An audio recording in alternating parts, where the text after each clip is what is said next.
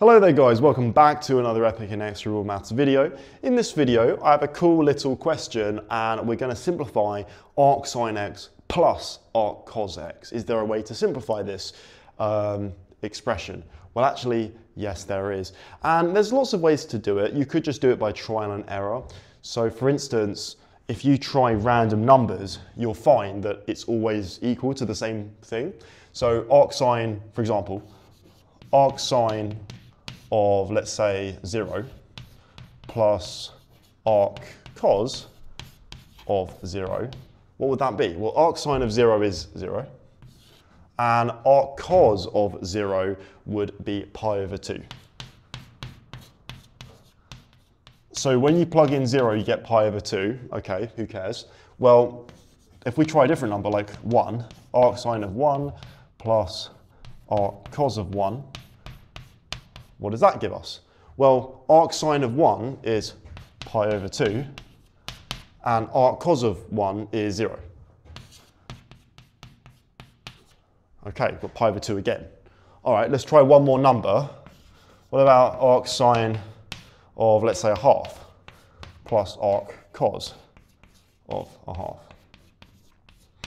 Okay, well, what value of sine gives you 1/2? Well, 30 degrees, which is pi over 6, okay? And what value of cos gives you a half? Well, 60 degrees, which is pi over 3. But guys, this is just a half again, okay? Because this is pi over 6 plus timesing top and bottom by 2 pi over 6, which is 3 pi over 6, which is pi over 2. Oh dear. Well, not oh dear, but it's like, okay. Every single value that we've plugged in has just given us pi over 2.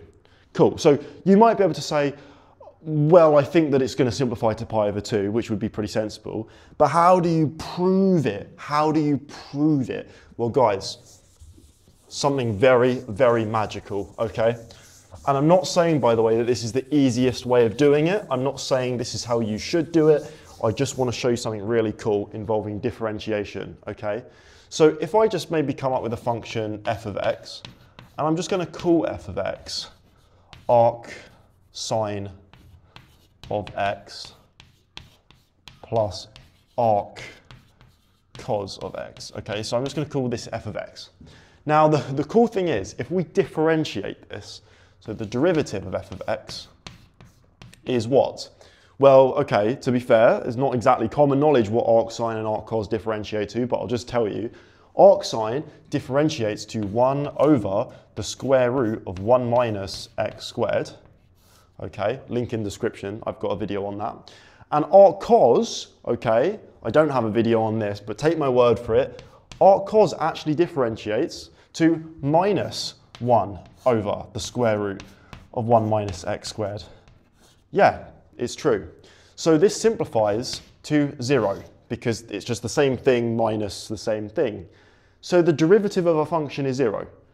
That means that f of x, which was arcsin x plus arccos x, must be a constant by integrating both sides, right? If we were to like do a cheeky little integral, dx equals the integral of 0 dx, we get that the original function is equal to a constant.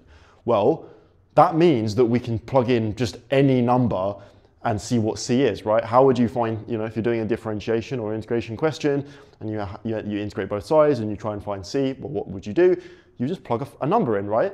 And again, we already know, for example, that f of 0 was pi over 2. So c is pi over 2, which means that arcsin x, I'm going to write it down, arcsin x plus arccos x